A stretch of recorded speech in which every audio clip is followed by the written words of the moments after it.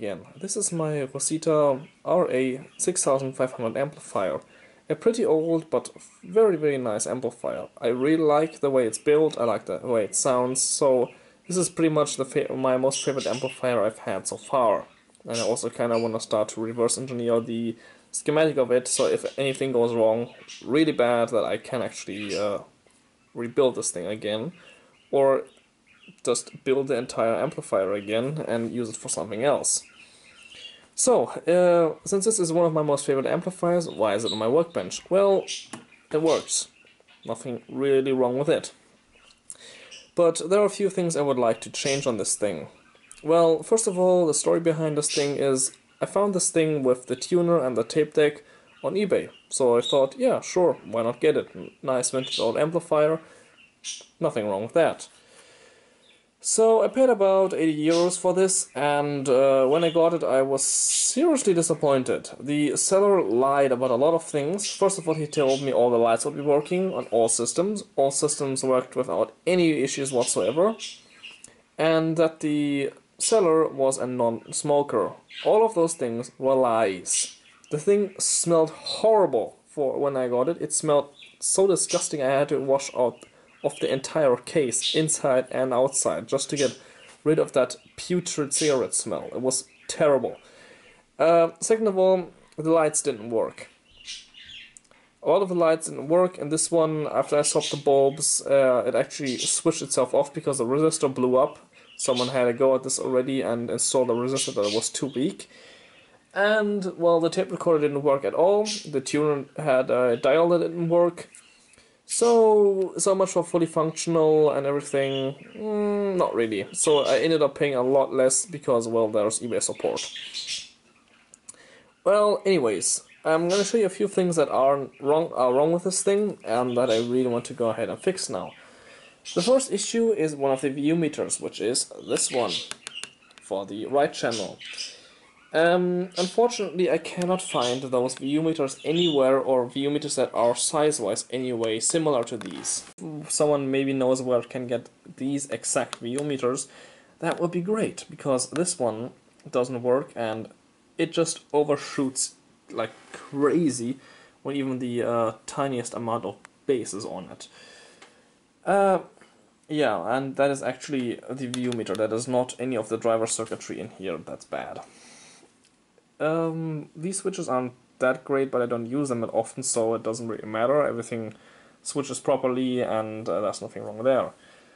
I have to clean these two potentiometers again, because, well, the crackling issues I had, they're back again. Not as insane as I got it. I mean, the first time I powered this thing up, it didn't even work. I got no audio and anything out of it, because, well, this thing had so severe contact issues that you couldn't get a clear sound at all out of it. But yeah, nothing too difficult, just use some contact cleaner and you're good. But I'm probably going to swap out that potentiometer in here, because there is something seriously wrong with it. There are certain areas where it just refuses to work. You have audio all over the place, so it maybe just be better to swap the whole thing out, or just disassemble it and clean it very good. What else? Well, I have to replace the screws. These are just typical M4 screws. You can get them pretty easily. I'm just going to use machine screws. Now, one thing is, since this is a very old unit, late 60s, early 70s, I think 1969 this one was built. They had a different standard back then for the connectors. As you can see, we are using DIN connectors. Now these are actually awesome, because if you hook up like tape recorders and other stuff, you only need one cable instead of four for doing a recording and also having audio at the same time. And it actually gives you a small hint that you are supposed to unplug the device if you're going to open it up. They don't say no user serviceable parts inside. This thing is user serviceable. It even has a fuse that you can swap out. Another thing is we have DIN speaker plugs, which are these. I absolutely hate these because they wear out super fast, or well, they wear out now because, well, this thing is pretty old, way older than me, and yeah, it definitely has gotten quite a bit of use out of it. So of course the springs which are inside here are all worn out. I did once because I was really pissed that this the right channel wasn't working at all. So I just bodged these laboratory plugs in here. But yeah, I'm going to do that way more professional now. Like that, I will actually put a proper plate here and remove all of these and have it all nicely with this style of plug. Because that's pretty much what I usually always use for the speakers, and I never had issues with that at all. Now another thing is, well, I need to add a relay. Why do I need to add a relay? Well, the issue is if you turn the thing on, you get a quite big thud out of the speakers, and that isn't really good. It can damage the speakers, and especially since I don't want my nice old free speakers that I got to be destroyed, and I still want to use them for quite some time, I'm going to add a small circuit in here that just triggers this relay, delayed after you turn the thing on. So that banging sound you get, so that the amplifier can switch on, you would get that banging sound, but the relay switches on after that, so you don't get that huge thud. But also, why not make that thud if you turn the thing off? Because the relay switches off before the amp switches off. I mean, there are a lot of capacitors in this thing, and it takes this thing a while to actually shut off, so you also get a big thud if you turn the thing off. And that's why this is going to help out nicely. Now this relay is probably way overkill for this. This is a 24 watt relay, so yeah, this thing is set to 12 volts. I'm just going to use the lightning circuitry, because I'm also thinking about swapping the light bulbs in here with some white LEDs, since, well, on that thing it worked really well, because, well, you can't get the light bulbs for that stereo there anymore, so I had to do something else since they were blown. And I gave this thing an attempt by using the T10 LED version, which is actually a car light bulb that you usually use to illuminate the like small things like the trunk or the glove box or the small light you have on top, well, above you. So not really bright, fairly dim, and the light bulbs themselves are pretty tiny. But yeah, LED is definitely better, and you don't have to open this thing up every few years just to replace those freaking tiny bulbs. So that will definitely be an advantage. So yeah, if that works, definitely gonna do it. If it doesn't work, well, then I'm just going to modify this thing back to light bulbs. Not a big issue at all. But yeah, that's enough talking from me. Let's actually go and have a look inside this thing. Alright, and we are in. What's quite surprising is actually there's not that insanely huge amount of stuff in here, but the layout itself is actually really nice. We have our input board, which is over here, with the phono amplifier and some other stuff. Nice thing is that all the chips are socketed. Are they warm? Nope, they are cold. Then we have our two main output amplifiers, which are here with the 4 transistors on them. Anything getting any hot in here? Don't worry, this thing is switched off, so I cannot get a shock from it, and everything should be discharged. And no surprise, everything is cold, but yeah, of course there was no load on this thing. Transformer, also cold, surprising, even though it is driving the lights and everything. That there is the resistor I was talking about, that blue one, which blew since some genius decided to put one in that couldn't cope with the amount of current, and I kinda had to hack it in there because whoever did this thing before destroyed the pads on the board. So yeah. So these are the two main sections I would really like to try to go ahead and rebuild, or just have the proper schematics of, since I haven't managed to find a service manual for this thing yet. And see if there's any, these chips are actually still being sold, or if there's any way of getting them, or also the components. Also, what's really nice, you can see that here we have a connector there, so you can loosen 2 screws in the back, and the whole amplifier section will just slide out. Yeah. So I'm probably just going to mount the relays onto the heatsink, since, well, this thing, in my use, it doesn't get hot at all.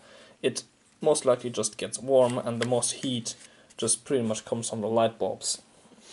There's rarely an occasion where I can actually go ahead and use the full 200 watt output capability of this thing, since these two are themselves 100 watt output stages.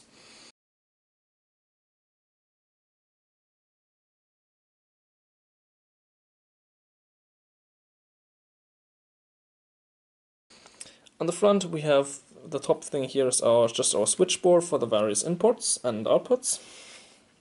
We have the treble, the high and the bass control over here with some super funky LED magic. Ooh, isn't that fancy? Yeah. Which is kind of a nice touch, I have to say, and they're actually using dual potentiometers for that. Not sure if they do that because of two channels, or one is for the LEDs and one is for the other. Probably two channels and some other small magic in there. And yeah. So as you can pretty much tell, this thing is just modules. Modules over modules, and you can disassemble the thing very easily, and everything is super serviceable. Down here we have the whole speaker switches and everything, and also the main power switch, which I have seen people who had this unit as well, and they tend to wear out those switches, so that's why I kind of try to not use these very often and just have the thing pretty much always on. And since Alexa does pretty much all the switching on and off, so yeah, that's doing it. Down here we have the two potentiometers for the U-meters, and as I already said, yeah, trying to adjusting those doesn't change anything, at least with this one, since this one is broken over here. And the last one here, just our balance, volume, and master volume controls. Nothing too fancy, just a bunch of passive components, really. So yeah, a super simple amplifier, maybe get a little bit complex in certain areas, but still, I really like it. Right, like I've mentioned, you actually don't have to open up the case of this amplifier, but I'm definitely need to open it because, well, I want to get access to those potentiometers and clean them properly, or maybe even replace them if I really want to, but cleaning should probably be way more than enough. So I've taken out the screws on this side, and let's see if I can get my fingernails in there. And the amplifier is now, it's well, kind of hard to do, but the amplifier can slide out now fairly easily. But you probably need two hands for that, and good long and strong fingernails, which I actually have. Well, they are like free tools, so why not let them grow and actually use them for stuff like this? You can't do this without fingernails. Oh, well, of course you can just use a screwdriver. Alright, let's see. It's a little bit stuck.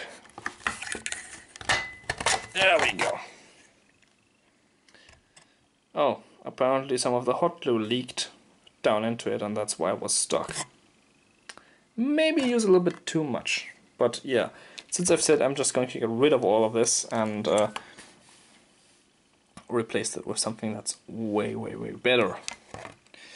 Maybe I'll actually also take the transistors off and apply new thermal compound, but I don't really think I need to do that. And yes, those things are also socketed, so yeah, fairly easy to replace everything. Alright, I had a quick few looks at some of the components on here. Now that here is an LM391N-80, which is pretty much just a audio power driver. You can actually still get that chip, but it's quite expensive, as you can see. But it's probably possible to use a different chip, which is cheaper. So yeah. The transistors, of course, you can get those or use different ones, doesn't really matter.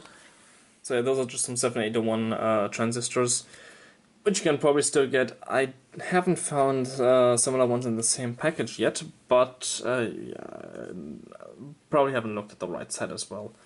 And yeah, of course, you can use a different one if you have the data sheet and everything. Alright, as you can see, this amplifier has these old DIN type plugs on it. Now I really despise those because, well, you have this weird plug on it, which just looks terrible. And there is so little contact area for speakers, well, since you can actually pull quite a bit of load for this. I mean, peak output power of this thing is 100 watts and constant power is 60 watts, so yeah, that is quite a bit for a connector this small. But the other thing is, if you actually look in here, there are small springs that actually make contact with these metal pieces on here. And those tend to wear out really fast. They tend to get dirty again also very fast, and the whole thing will just start to, well, sound terrible, and the fit of the whole thing in there, like so. As you can see, that is not really good. There's a lot of play in there. It's just not a solid connection, but this could also be because, well, these connectors are like over 40 years old. So my approach is, well, I'm just going to use the standard laboratory type connectors that I have pretty much on all of my test gear, and it's pretty much standard for me when I do stuff with speakers, or I have these ones where I actually just stick the bare cable in. As you can see, on one of those I've already removed the original one and the terrible hack job I did there, as well as all the glue, and yeah, this sits in there really well, and this is actually the first attempt of me printing this thing. This was actually just supposed to be a test piece to see if it will actually fit and if I could change any dimensions on there to make a really tight and good fit. But it turns out that that was actually already pretty much a perfect fit. If I take one of the amps out, the one that actually doesn't have the new fancy connector in here, turn it the right way around, and as you can see, I have a small slot right in there and some other metal pieces surrounding it. One of those pins will just exactly line up with the heatsink there. It's a little bit fiddly to do that all with one hand. Okay, that one's in, that one's in. But that has an absolute perfect fit in there. It's just really tricky to do that with one hand. You really need two hands to line that up properly. So, jump cut. Alright, and that is in there super nice and tight. It actually doesn't move at all already because it's really tightly in there. You can still move it up and down a little bit, but it just won't move any way backwards, forwards, or whatever. So it really holds properly onto all of those three spots. So yeah, I'm just going to put this one as high as I can, maybe not that high that it goes over the metal, so I can have a little bit of playroom, and I'm just going to glue that down with some super glue, just so it doesn't move up and down, and it will have a solid connection in there. And if you ever want to get that thing out because one of those is broken, or the plastic breaks or whatever, well, just pretty much apply a lot of force and you'll like break the glue immediately. So yeah, that's simple. So also fairly easy to maintain. Now, as you can see, well, one of the issues is, since I want to add the protection relay in there, and there's a total of, well, 4 connections that I have to switch on and off, I actually need quite a big relay, or well, I could use a smaller one, but the ones that I currently have are kind of large, and I have to mount them on the other side. I don't have enough space on this side at least, because I also want to have access to the transistors and the fuses down there. By the way, this modification also brings a really nice feature. You actually can now easily swap the fuses just by hand, which before wasn't really possible, since you have this big plastic piece in the way. Yeah. And as you can see, there is a hole in that heatsink, and I'm going to add one right there as well, because, well, I need to take the connections from here, feed them back, go and make them go into the relay. The relay will get the power from the lightning circuitry in here, and the relay circuit, of course, it doesn't really pull a whole lot of power, especially it will pull less if I actually even, if the LED modification that I'm thinking about works or not. If it doesn't work, it doesn't really matter. The light bulbs are quite inexpensive, and yeah. But yeah, that's pretty much it. And then this thing will get rid of, I'll be rid of all the insane banging and noise it makes when you switch it on and off. Yeah. Oh yeah, by the way, Also cleaned up a lot of the contacts in there, since I didn't actually do that the times I was in here before. I just gave everything a brief clean, but I didn't actually went in there with Q-tips and had a proper cleanup of everything. Because some contacts really do look bad. It actually looks like battery acid damage, but no, that's just one of the metals. But this is just the phono amplifier, and well, it does actually at least now sound a whole lot better. So I've cleaned those contacts as good as I can. Maybe someday I will replace all of these contacts with some different ones that are a little bit better, or at least newer, that don't have any corrosion on them. But I'm going to do that if I actually do get some severe sound issues, which I currently don't have at all. I just had it with the phono amp, and that is now fixed as well, so yeah. And for the volume and master volume potentiometer as well, they just need a little bit more of contact cleaner, and I also sprayed a tiny bit of amount of WD-40 in there. And that worked really well. The two sections on the potentiometer, which at before didn't work at all, they work now. So that's really, really good. So yeah, all that's now left to do is drill another hole here, build the two circuits. I'm actually going to mount the relays on sockets, so that if they ever go bad, you can swap them out. And all that on a small circuit board, which just gets screwed down on top of here. And yeah, it probably will just have a long cable going in there with a connector, so that you can pull the whole thing out, disconnect the relay from the power source, and you're done. So that everything still stays this type of modular like it is right now, which is really, really nice of this thing. So yeah, that's pretty much all that's left to do. Alright, those are in, and everything fits nicely back together like it should. And ta-da, there we have our relay with the small delay circuitry on it, and that's all wired up nicely. Everything fits perfectly in there. So yeah, now I just need to add a source of power for this. I don't think I actually do want to use the circuitry that's for the light in here. I'm not sure how much current this thing can supply, since everything runs through that resistor down there. And so yeah, I just thought, hey, let's take one of these old phone chargers I have lying around and add a boost converter to it to get the 12 volts that I need. And yeah, that should do nicely in this. So yeah, just take one of these apart, build another circuit, and wire everything back up.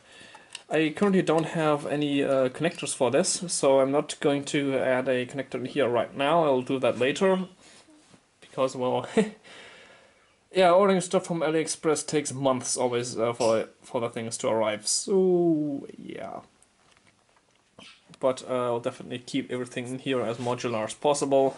I mean, even the relay can be taken out, so yeah, that's pretty good. There's actually a metal spring that also comes with this, and I'm actually going to attach that. That just makes sure that if there's a lot of vibration, the whole thing won't like accidentally wiggle itself loose and then just fall out, like so.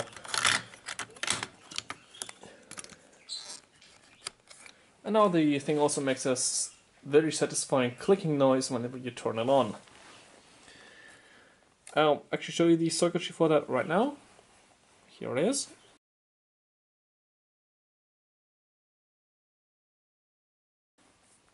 And yeah, it's super simple really. Just a transistor, a potentiometer, which I actually added myself, that allows you to adjust the time. And a capacitor. You can increase the size and will increase the delay, or just use a potentiometer there. In my case I had to use a 50k one. I started with a 22k one, but turns out that was not enough. So yeah, 50k it is, and that works perfectly. So it just takes this thing about 2 seconds to switch on the output of the amplifier, and that should prevent that huge banging noise going into my speakers, just so that they don't get destroyed by that. I will actually have to add the same thing on that stereo right there, because this one also has a bit of an issue. Actually, on this one it's a little bit worse. Yeah. That is something that shouldn't happen, so I'm going to build a third of those circuits and just wire that in there, and I'm probably also going to add some of these connectors on the back, because those DIN speaker plugs are fucking terrible. Alright, some time has passed, and as you can hear, music is playing, so that's always a good sign. So as you can see, these are all mounted in there nicely, and as well, the relays are on there, which everything seems to work just fine. But there was a bit of an issue. After doing some tests, I actually found out that that bang you get, at least well, on both channels, is actually quite random. It takes it about 6 seconds, that was the longest one, or sometimes even more a little bit. Not that insanely much, but yeah, it takes a while to do that bang, and I don't want that going to the speakers, so that's why I actually added these relays. It's nothing other than a delay circuit. So unfortunately, these circuits which are in here will only do a maximum of 2 seconds, otherwise I would have to increase the size of that capacitor there. I already tried on this one increasing the size of the potentiometer, but that ended unfortunately a bit destructive. And it turns out that about 50k is the maximum that will work with these things. Otherwise I would just have to go insane and add a huge capacitor in there, and I just really don't want to do that. So unfortunately I had to add a bit of new age technology that isn't just some passive components. Yep, and Arduino. Not really the approach I wanted to do, but it works. And yeah, so pretty much what this circuitry does is it allows me to drive these two relays. That's all it is. Also, it has the power supply that I need on board, which is kind of nice. So yeah, that's not exactly the result I was aiming for, since, well, I could have hooked up the relays directly to the Arduino and not have had the need to actually build those delay circuits which are still on here. But hey, at least I can still say maybe they're for fine-tuning, if you really want that. One switching on after the other, or having them actually switch on exactly at the same time, even though the Arduino can also do that. So yeah, this pretty much is where I'm going to leave it for now. There's still a few things I would like to do with the stereo, but I'm not going to do that now. I've actually tried a little bit more, and the well, dead spot, as I would like to call it now, on that potentiometer actually came back. So it's just one tiny section of that potentiometer where there are some severe audio issues.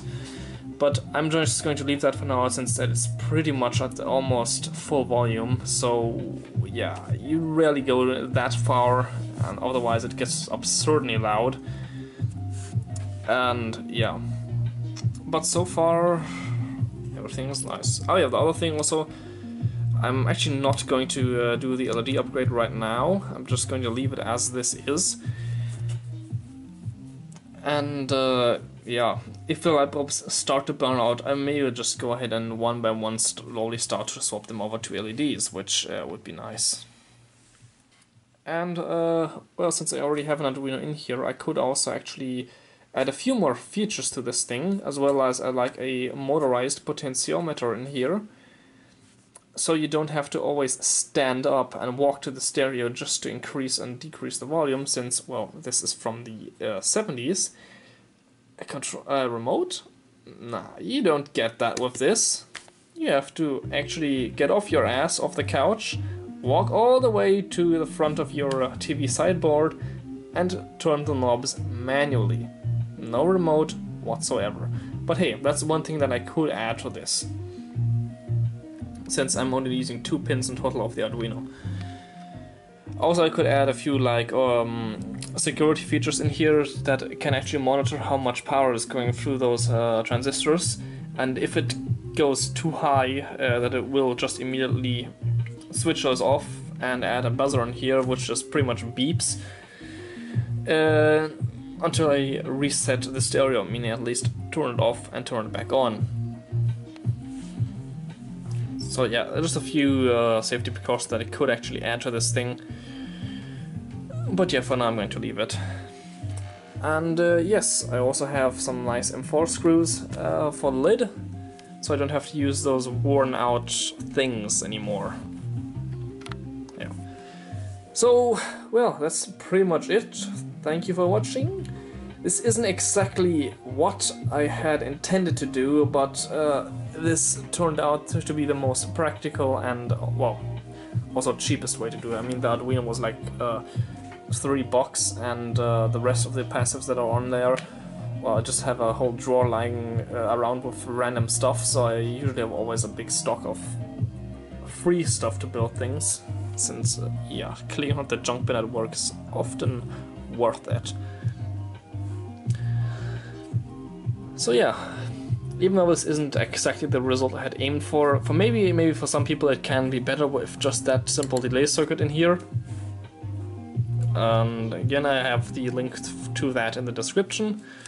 So if you have a sort of similar issue, but not as insane as it is with this unit, where the bang is pretty much instant, like with that thing, then this circuit will suffice. I'm definitely going to build this one again and put that in that stereo there, because, well, in that case I do actually need it. This one doesn't have a huge delay as this one already has. But yeah.